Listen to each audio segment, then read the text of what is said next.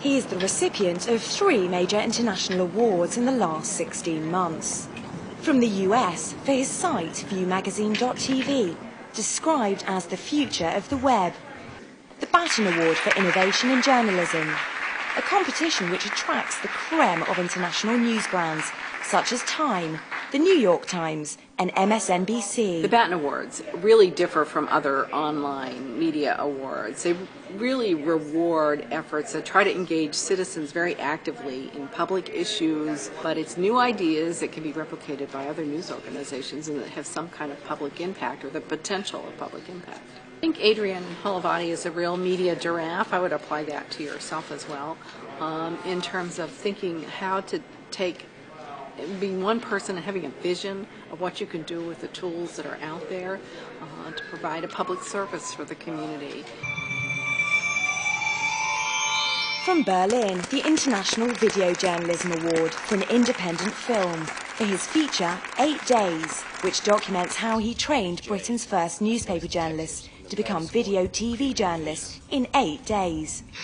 What makes this piece remarkable is its unique sound and visual montage.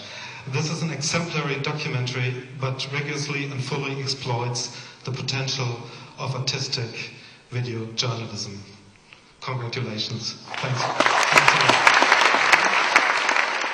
Entertainment is entertainment and makes networks a lot of money, and historically news doesn't. And from the American Press Institute for the Global Media Summit, We Media at the BBC in London and Reuters.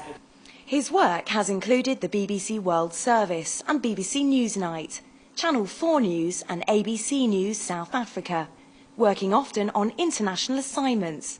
I've worked with David over a number of years, both in his capacity as a freelance producer here at Channel 4 News and on various media events. And I've always been struck by the fact that he's an original self-starter.